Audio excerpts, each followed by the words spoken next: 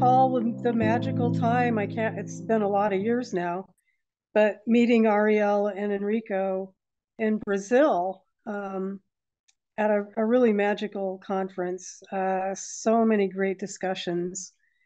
And I can honestly say that that's one of the first times talking to them during the conference that I really started to formulate this idea of an actual ethnography for autistic people.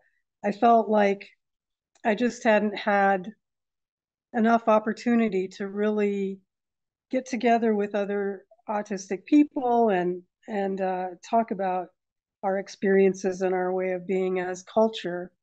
And then to see the way that the whole subject is taken off with Enrico's work and so forth, really inspiring. So in a way, I mean, we can say that Enrico and Ariel, of course, sort of underpinned the ethnography that we have today. So excited to hear about the new things that he is working on, and Fabrizio as well. So please take it away. I'll leave it in your capable hands. My name is Enrico Valtellina. I started working on autism something like 20 years ago. I will talk you briefly about how I ended up discovering ASD and how I activate myself in doing research on ASD. It all started, I graduated in philosophy. It all started when a professor that used to come to the library I was working part-time, he asked me to collaborate with the university. And so I started collaborating with him, and he was a professor of pedagogia speciale, special education, an horrible term for people teaching about disability. In Italy, there is nothing like, still there is only one professor teaching disability studies in Italy, but the rest of the discourse in university about disability is pedagogia speciale, that is special education. So I can read some languages, so I started working on disability studies. I was fond for the English social model by the fact that I share a lot of common theoretical references with the authors of the social model. Last year, I translated the Politics of Disablement, that is one of the fundamental books by Michael Oliver and the English social model of disability. And so while reading a lot of things about disability studies, I ended up in, I think, 2002, in a book by Marian Corker and Sally French, whose title is Disability Discourse. In this book, there is a text by Judy Singer, whose title is Why Can't You Be Normal for Once in Your Life? From a Problem with No Name to the Emergence of a New Category of Difference. While reading that text, I said, well, since I was a young boy, everybody used to tell me, why don't you behave normally and things like that. So I felt interpellated in some way. It was a kind of cause, so I discovered the email of Judy Singer, and I started discovering the marvelous world of what once was called Asperger's syndrome, and I started collaborating with the realities that were going on in Italy about Asperger's syndrome. That was the Groupo Aspergero. Next week, there will be the 20th anniversary of the foundation of the Groupo Asperger. And I started translating text, Singer, Silberman, everything that was at the time.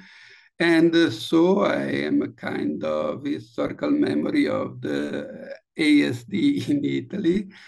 Then I kept on reading things, writing papers, translating, and I ended up doing a doctorate between two towns of the Carnival, that is Venice and Rio de Janeiro. And in Rio de Janeiro, found a marvelous group of research.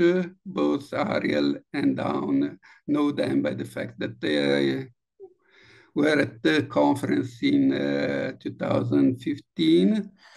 And after that doctorate, I published a lot of other things about disability studies, but this one that has my face on the cover, whose title is Tipi umani particolarmente strani, la sindrome di Asperger come oggetto culturale, that in English sounds something like particularly strange humankind. Ariel told me that particularly has a different meaning than in Italian, but particolarmente in Italian means both specifically, singularly, but at the same time with a slightly difference, particolarmente strani, particularly strange.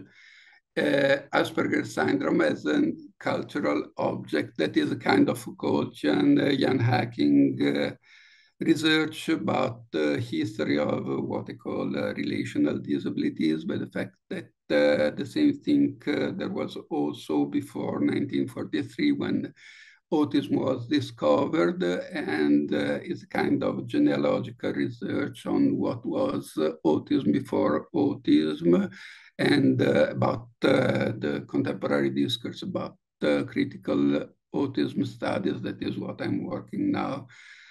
That's all. Things in Italy has changed a lot in 20 years. When I started, there was just a mailing list for adults of the Groupo Aspergero Onlus, that is this association, mainly of parents, but with a lot of autistic people too. There was something more like blogs or things like that. Then everything passed to social networks, and now the discourse migrated there. And a lot of things that now are absolutely normal, like activist people doing things to promote the discourses, was something that at the time when I started working on relational disability, Asperger, ASD, it wasn't, there was nothing like that.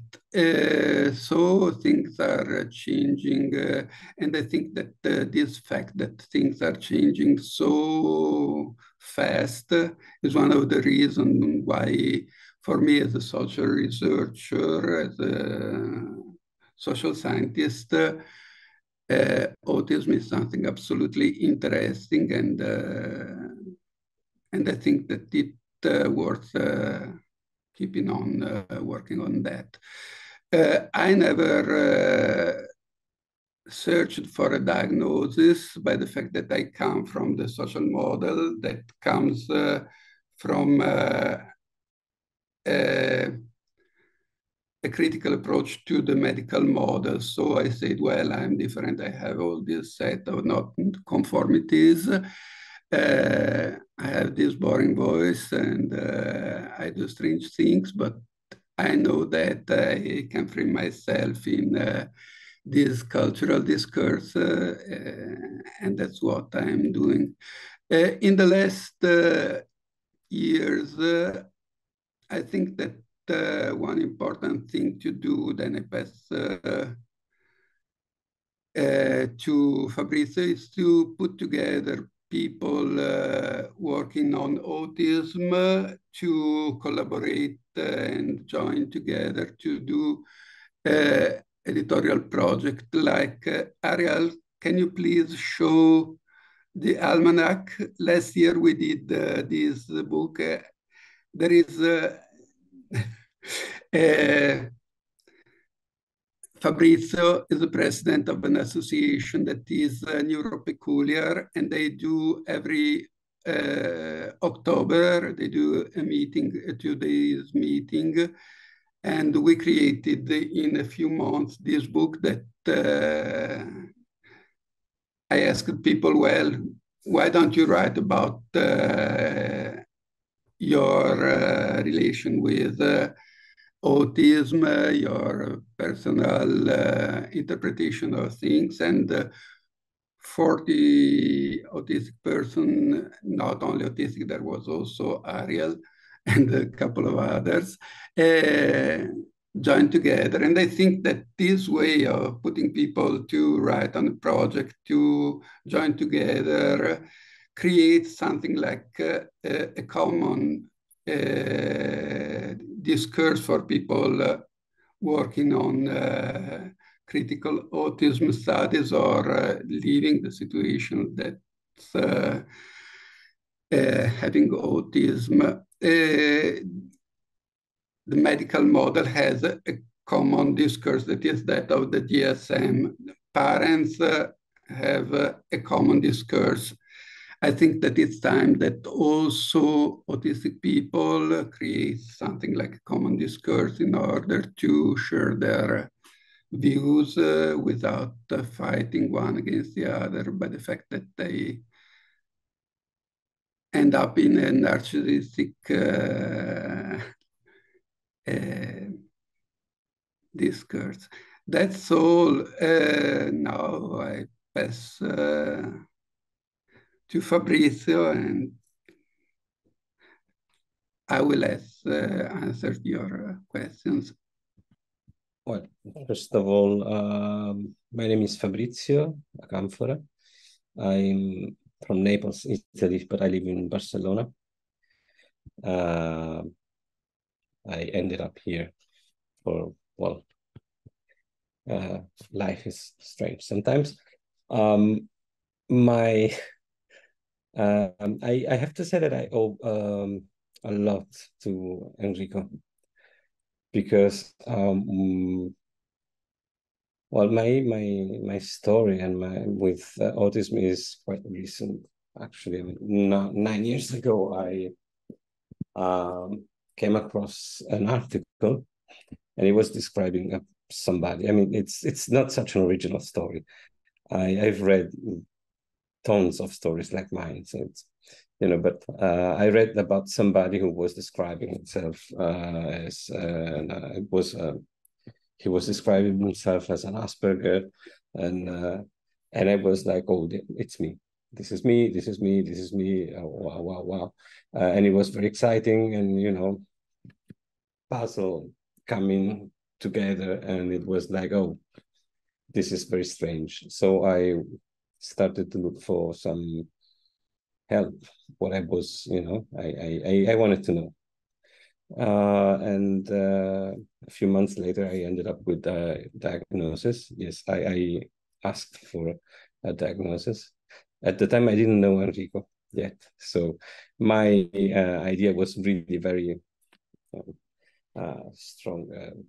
And then, you know, it was very, how can I say, medical. So I have to say that my post-diagnosis period was kind of a revelation, as many also say. It's not such an original story, these two. I just want to, but I mean, my thing is that I could give a name to many things that, you know, like what really surprised me was though that all the people around me, I mean, they didn't have any problems in labeling me as I don't know, like lazy or stupid or antisocial or whatever. I mean, that was not a big deal.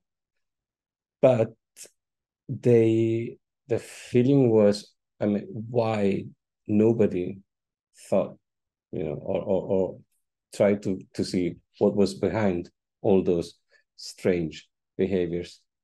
And I mean, just to follow the stereotype of the autistic person, then my interest became autism. And I started, began to study everything I could study about it. And what I discovered was that basically people didn't know that much about autism, at least in Italy. You talked about autism and it was you cannot be autistic. You talk, you walk, you smile too much. So I just thought, okay, let's see, I'm going to explain you what autism actually is. And I decided to do that using myself as I think it was kind of a political, very, very proto-political way of, but I decided to use myself, my story, my problems, if we want to call them problems, my difficulties, as a kind of mirror of the DSM or the what they call symptoms. So, for each symptom, one episode of my life, and then explain it. And well, they publish it, and it's still selling. So it's very nice. I mean, the very nice thing about the book is that I still receive messages from people who repeat my story, like, oh, I read your book and I saw myself in, and then I went to a specialist and I received a diagnosis. And that's the nice part about it. What really was interesting of this experience, and I was hearing Don saying, yeah, when we were in Brazil, it was one of the first times I could meet many other, that this book gave me the possibility to meet a lot of other autistics. And that was my, revelation. It was an epiphany. And then I met Enrico also. And my idea of autism and society and oppression and many other things changed dramatically. So the idea of social model, of neurodiversity, of how can, is it your problem? Is it society? And then the idea of what Enrico was saying, which is something I really think is very interesting, a culture, a different culture of autism, and ethnography of the autism. I mean, these things started really being very interesting to me. One thing that really was fundamental to me was the association, because when I met them, then I discovered really a new way of looking at things and looking at the world. So we became closer and closer, and I think the association was and is today, because now I've been elected president, which is a very strange thing for me. I mean, but the idea is, especially today with social media, and if you write books or whatever, you write a blog, sometimes reality feels a little bit far away. So for me, the association is a way to put into practice all the things we say and we write and we study, with real projects, trying to bring our ideas into, to the ground. For instance, last year they helped the fire, how do you call them? Firemen in Rome. They wrote the guidelines for assisting people, autistic people. Basically, the idea is this: I found in the association the way to put into practice many things. And one of the things that Enrico was telling about the outcome, which is a non-conference and unconference, like on the bar camp model, which is really interesting. That is probably one of the ways we can really give people the possibility to be together, to discuss things, to propose things, to just meet and create a different culture. Basically, it's one of those moments we all wait for, like 11 months, a year, and it's like, oh, yeah. Basically now it's like in 3 weeks we will have our outcome 2023. It's really a moment where we can discuss and create something different. Actually, Enrico also was telling about the book from last year's outcome. We created, he did it actually, a very nice book. So he asked many of us to write something, and it was such an interesting experience, because basically he asked something about autism. I don't even remember if you did specifically ask about, tell me something related to autism, your way to, but at the end, write 10 pages. Yeah, just that. So yeah, and that's the nice thing, because we all thought it's going to be about autism, but we didn't do it at the end. It was just about ourselves.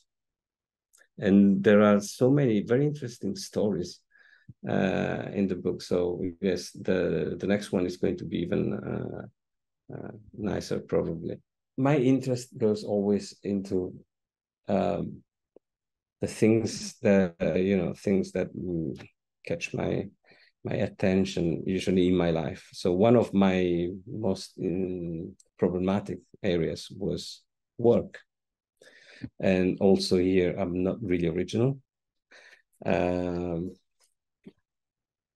I did work for 1 year in a company when I was living in Holland, because I was studying in Amsterdam. I was studying a harpsichord at conservatory there, but then I needed to eat, basically. So I tried to one of those very nice call centers. I could resist for, I think, 1 year, and then I got into one of those wonderful burnouts. So I ended up working on my own. I started as a musician, but stage fright was too much. So I ended up building harpsichords. I did it for like 20 years until my hands gave me problems and pain, because the work was too hard. And then it's when I also received my diagnosis, and I thought I need to find a job. So my new interest, together with the diagnosis and autism, is autism and workplace inclusion.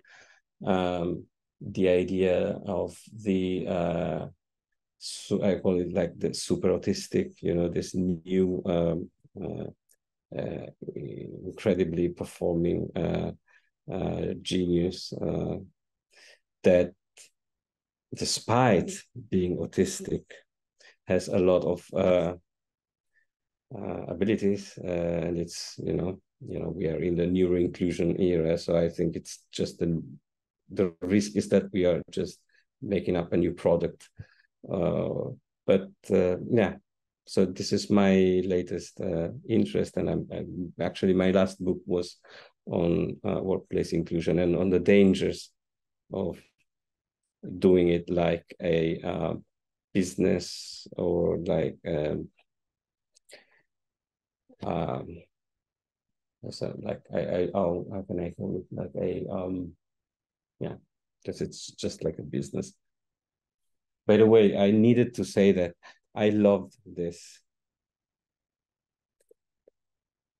Really. Yeah. Okay. Thank you for that. I really appreciate it. Those are wonderful stories, not boring.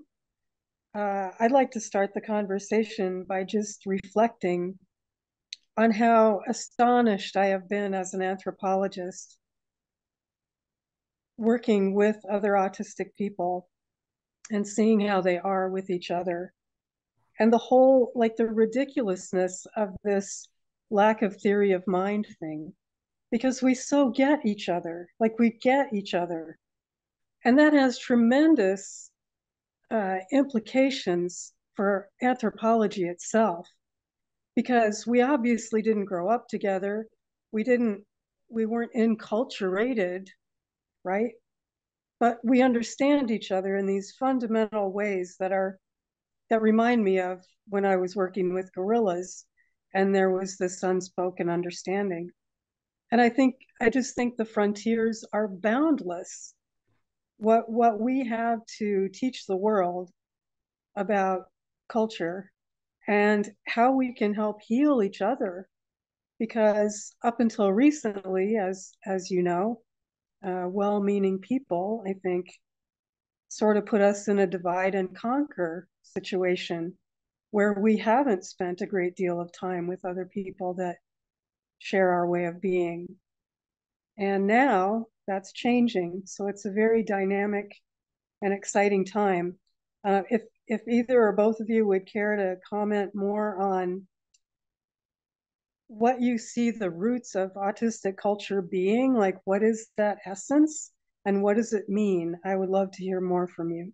About anthropology and autism, I sent you the publisher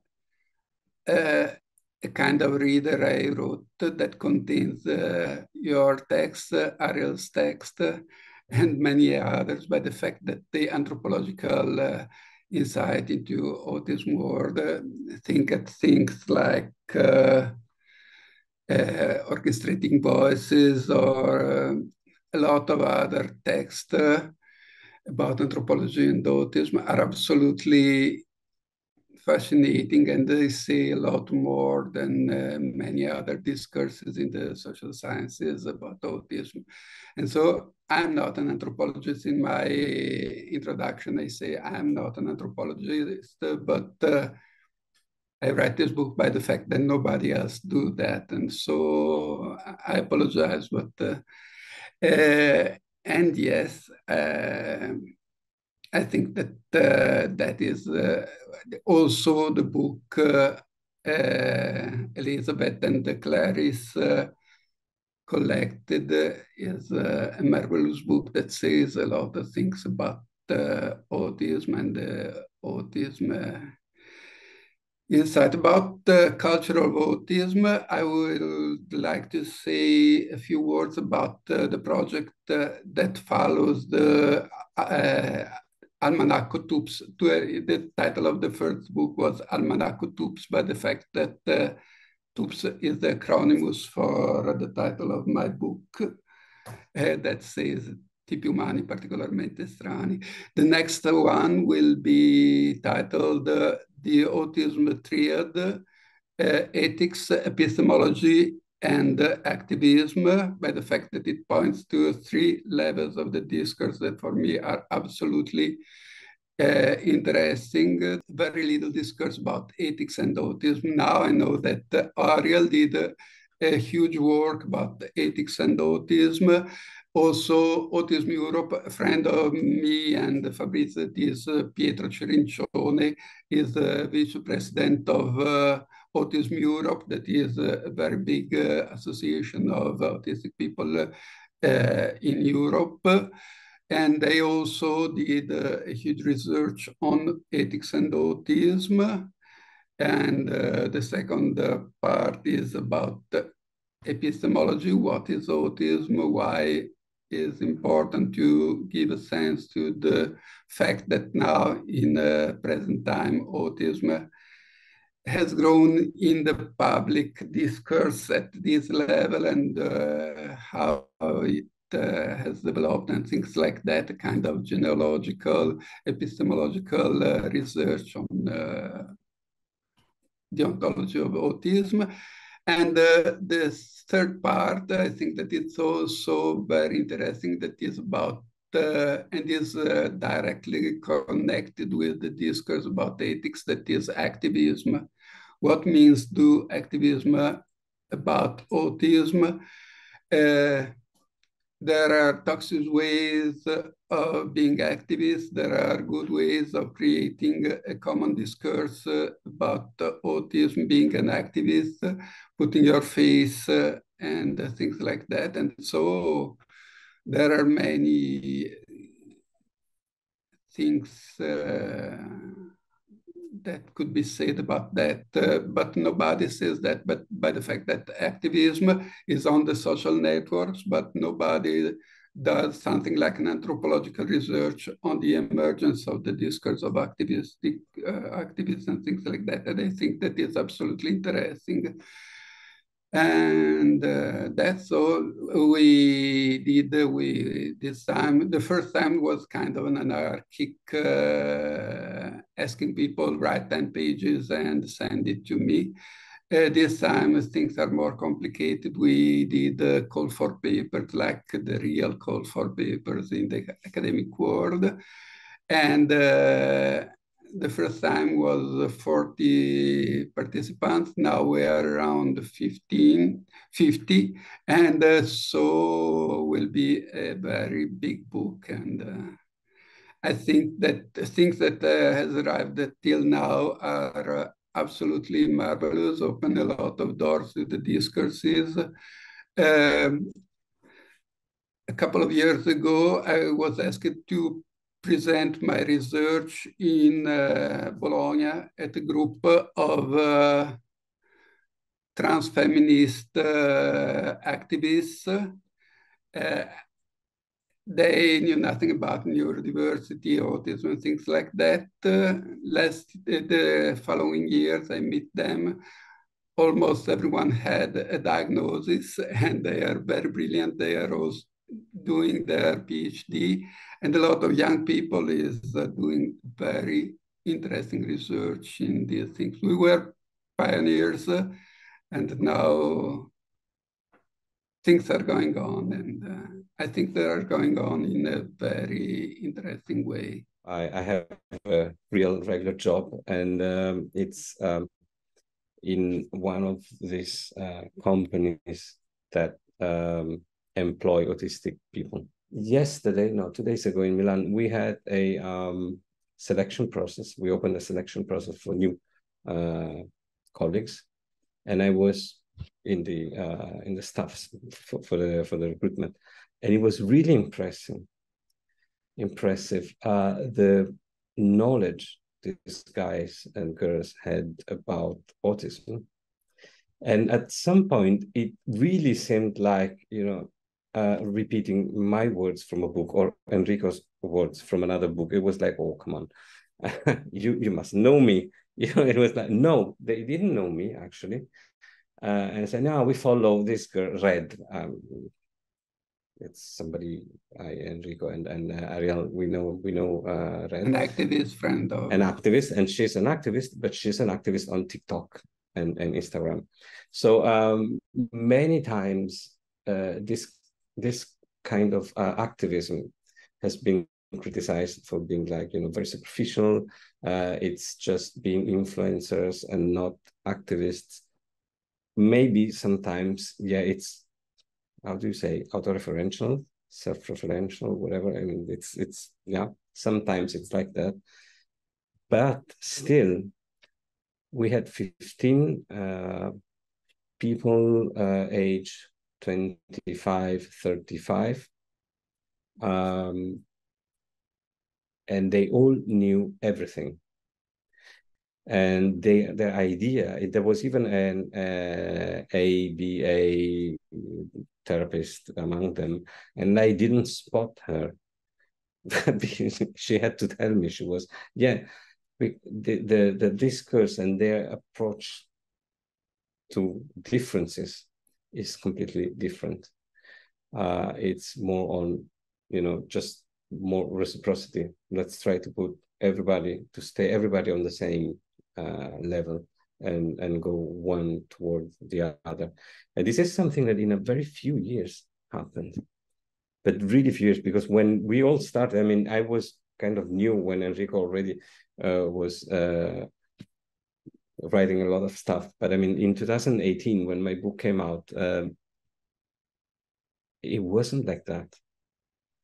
And now, I mean, so I think I'm very curious to see what's going to happen with this kind of culture, because what is happening now, I'm afraid, it's not a culture of autism or autistic culture itself, is a contamination.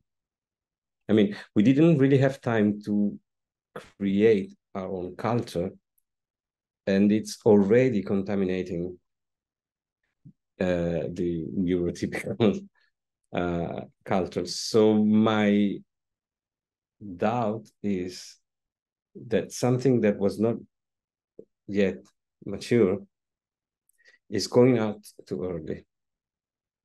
And maybe the messages may not be really clear, or, but anyway, even though it's it could be something like that, I was really surprised. I just wanted to, tell this story because it was like Enrico said, activism is something that today is, we should really also look at the ways it changed with time, and especially the new technologies. I mean, I sound like my grandfather, but yeah. But that is a really good point. The idea that nascent autistic culture is already being, rerouted or derailed in some way. I'll have to think about that, and we should cover that in the ethnography at some point as like a specific topic. But what strikes me is that our culture is not hierarchical. And I think that that's going to serve us in really wonderful ways and keep that derailment to a minimum, because I think we will stay connected in ways that are unusual among human beings. And to Enrico's point really fast, I love the way that you talk about ethics, and I think empathy is so clearly needed to be an activist. None of us would want to be out there doing this unless it was the right thing to do. It's exhausting. I mean, particularly in the early days, it was exhausting. And so that just really underscores how much empathy there is in autistic people, and I think foundational to autistic culture. Ariel did her doctorate in Italy, and I met her more than 10 years. No, it was 12 years ago or something like that. Maybe she has something to say about the differences she has found in the perception of autism culture in Italy and in the US. I first went to Italy in 2011, and then I spent about a year there in 2012 to 2013, and then I wasn't able to go back until Outcamp, the non-conference, last fall in 2022. So I really very deeply feel how fast, how much has changed. One thing that really struck me when I first went to Italy and I was analyzing my data, neurodiversity wasn't as common a term, but it was very, very rare for anyone to talk about neurodiversity in that language in Italy at the time. Some people, like Enrico, talked about like emancipation and social models. Many people talked about this idea that autism was a mismatch between like the society and the individual, and that the society, the problems were because the society was not built for autistic people. But only once did I hear someone say, oh, you know, those neurotypicals. Autism Pride was a group, Asperger Pride was a group in Italy that that existed at that time. But as Enrico and Fabrizio talked about, neuropeculiar really started just 5 years ago in 2018. That was after my time. So now there's a lot more like active talk about neurodiversity. Some we talked a lot about influencers and online personalities. Some people work more in like Italian language spaces. Some people work more in English and Italian.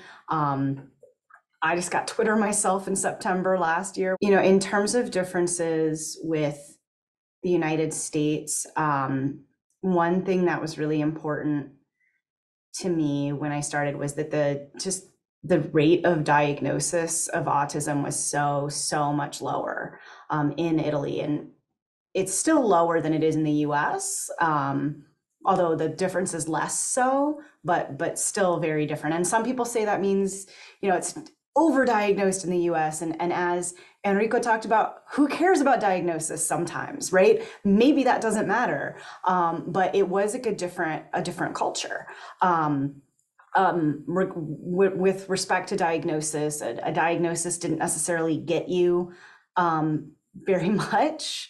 And we can talk about whether it gets you very much in any of the places that you are all today. But that was some component as well. Can I ask you both a question, Enrico and Fabrizio?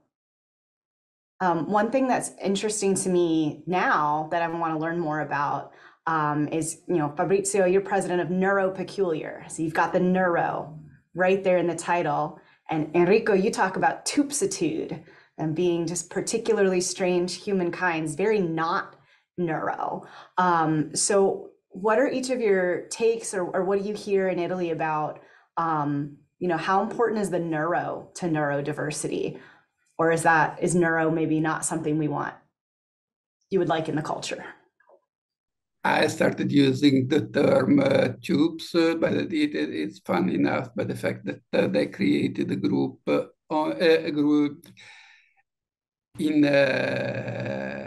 Facebook. They created a page to talk about my book that is absolutely boring. The only funny thing of the book is the cover, but they started reading it, and by the fact that the title is quite long, they started using the acronym TAPS, and TAPS sounds a good way to talk about people. And then now a lot of people, some people uses the term TAPS, and I think I don't know. You can create words that then they go with their own legs or they disappear. But what's interesting in the term is that it passes over the neuro. Neuro points to something like an etiology, but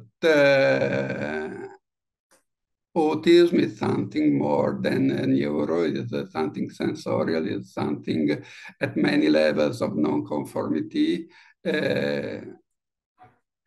And so I think that to find a word that, I think that neurodiversity had his fortune by the fact that it appeared in the time of the neurohype at a lot of other levels, neuroimaging, neuro.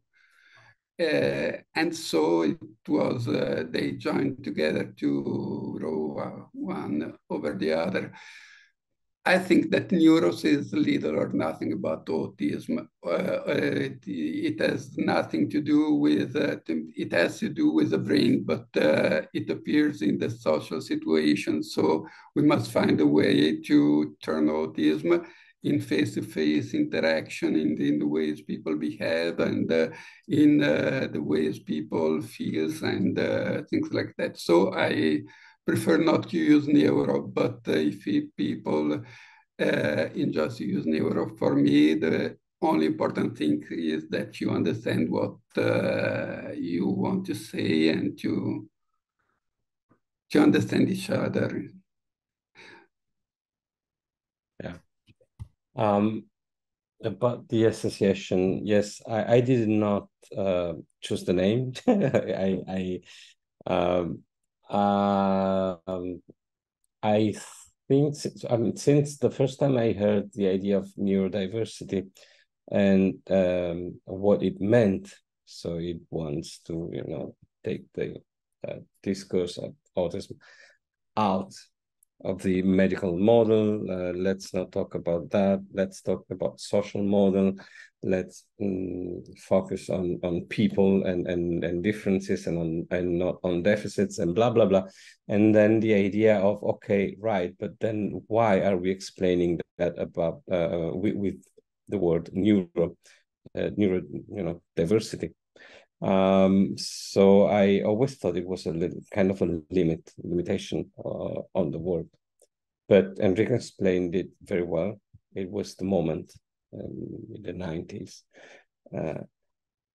Yes, it is a limitation. I mean, it limits the discourse. And I like very much the idea of tubes, or, whatever you want to call it.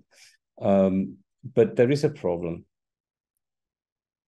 And it's a cultural problem. We are still very bound to the medical model somehow, and to the idea of neuro whatever, especially because of the services you need to prove that you are somehow defective and medically, impaired, whatever you wanna call it. And actually, we have a lot of problems with parents of autistic, especially young autistics, with more need of assistance or nonverbal, and I can understand them because they need those services. And so they need those certifications in order to get the help they deserve. So there is always this thing. We need to go to move forward also because, if you need help, you just need help. You don't need to be autistic. You don't need to be dyslexic or whatever. No, I mean, we should start thinking of new models in our society where people help each other, and where, if you need some support or help, whatever is your condition, you just get it. But right now, I understand that we are still into the neuro thing and medical thing, because you still need a medical certificate to prove that you're autistic and you have some special needs. Something I don't really like to say, but that's the situation. So that's one of the things I think we should really focus on. Can I interject really fast? I just have this is such a great discussion. I can't get the smile off my face. One of the things that has really struck me with the ethnography is that autistic people just don't even blink if someone says they're self-diagnosed or they've got an official diagnosis. The focus is on, can we understand each other, and what kind of support do you need in order to thrive?